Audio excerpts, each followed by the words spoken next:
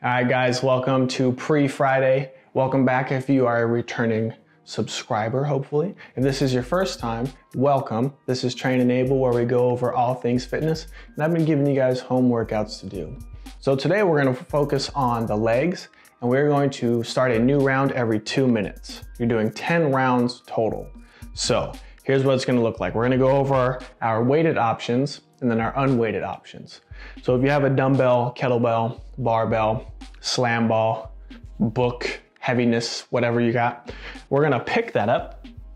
You can hold it in the front or you can hold it on one shoulder, and you can either do the reverse lunge, so take a step back, knee comes to the ground, then I'll stand, switch to the other side for 20 reverse lunges or normal lunges. You can also hold the weight here. If you want to get real fancy, you can hold it overhead, whatever works for you. That's exercise 1.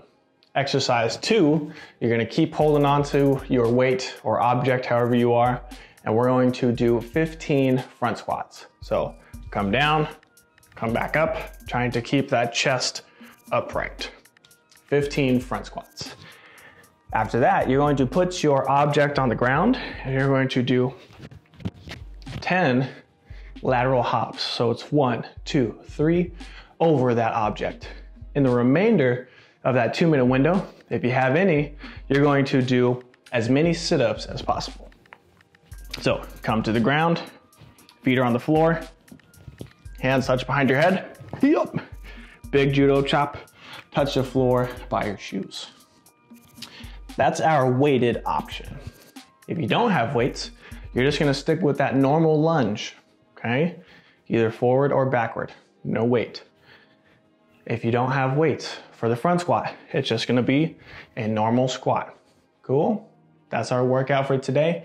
Short and sweet, but that doesn't mean it's gonna be easy. Like, comment, subscribe, share with a friend, and I'll see you guys tomorrow for our next one.